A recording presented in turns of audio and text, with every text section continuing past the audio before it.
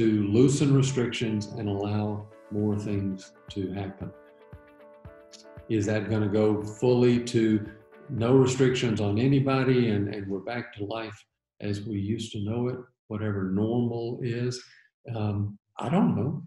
And I think people who tell you that they can guarantee anything are being foolish.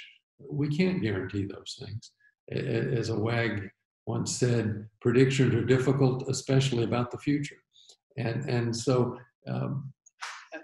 we are doing our best to anticipate what we think is the most likely scenario, but build around it several other scenarios, some less restrictive, some more restrictive, and be prepared to act accordingly. But I stress a point throughout this conversation and in everything I have to say these days. We are determined to do our job. And that means in this time of global pandemic of COVID-19, our job is to deliver what the people of North Carolina depend on us for: education, research, service, outreach, in a way that is responsible and that it protects the people who have entrusted their lives, their health, their futures to us. And we're just not going to screw around with that. We are not going to do things that are irresponsible. Can we assure people that there is zero risk in everything we do? Of course not. Life is not zero risk in any part.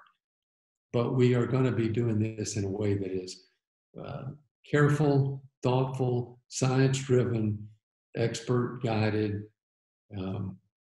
As it happens, I spent a bulk of my career in public health and in infectious disease control. And many people who know my background know that I was once director of the Centers for Disease Control in Atlanta.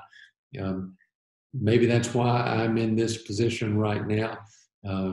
Whatever you think about why things happen in the world, maybe that's why I'm here.